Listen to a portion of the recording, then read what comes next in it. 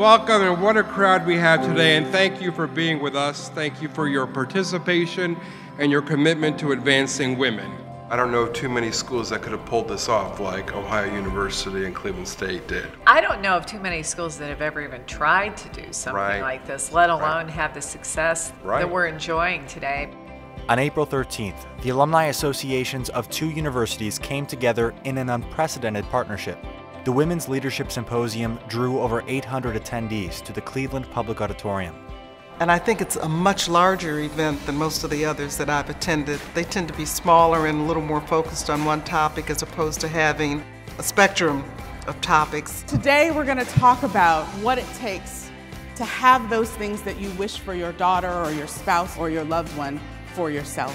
When we talk about trying to find ways in which we can express confidence is kind of what we've typically associated with masculinity, being the boss. CEOs from businesses, a college president, you had a variety of women who all brought different experiences to the table.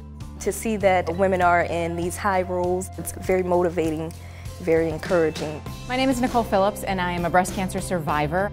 My whole philosophy since the diagnosis has been, if I'm going to go through this, if I am going to walk it, then by golly, I am going to bring hope and light and information to as many people as I can reach, as long as I can speak. What breast cancer taught me from that is that we are created with a resiliency and a strength that we don't know we have until we need to put it into practice. My mother was diagnosed with breast cancer at the age of 40. Just seeing that I can go and get free information, valuable information, as well as hear someone share their story, I knew I had to come in here to try to educate myself. One of my really big takeaways was supporting other women and lifting women up. You realize that you have a whole network of women that really support you and are going to look out for you. I urge you to be very aware of opportunity, and once you take hold of it, don't let anything get in your way. It's hard enough on a campus to collaborate with one department, but then to go to a campus 200 miles away really spoke a lot of you and of your team.